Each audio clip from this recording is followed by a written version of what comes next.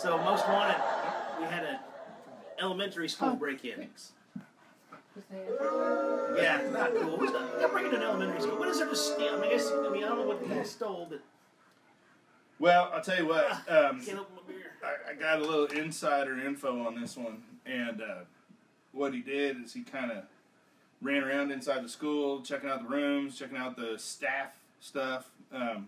We can find this dude, because I'm going to tell you, this is a bunch of garbage, and we really don't... I kill you! Silence! I mean, it was...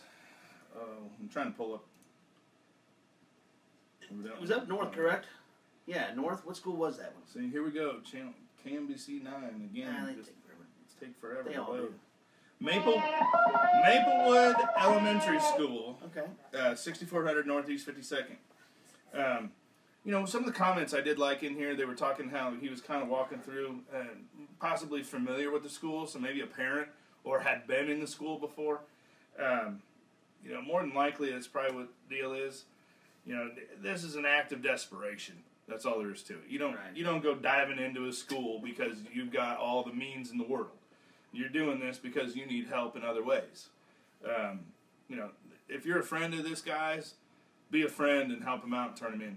I mean, that's what you need. So the guy's not going to stop here and stop before somebody gets hurt.